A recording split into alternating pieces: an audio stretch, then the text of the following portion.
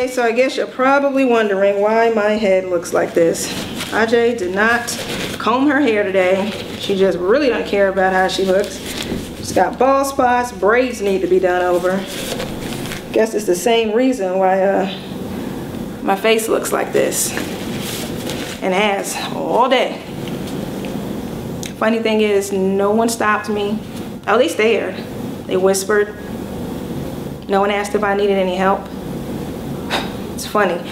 1 in 4, 25%, 1 in 4 women report intimate partner violence, and 1 in 3 are murdered by an intimate partner.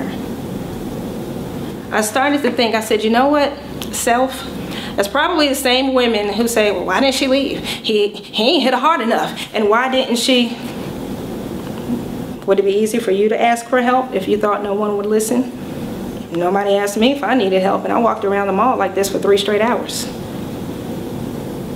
I definitely wouldn't want to come to work looking like this. I wouldn't want to leave the house looking like this.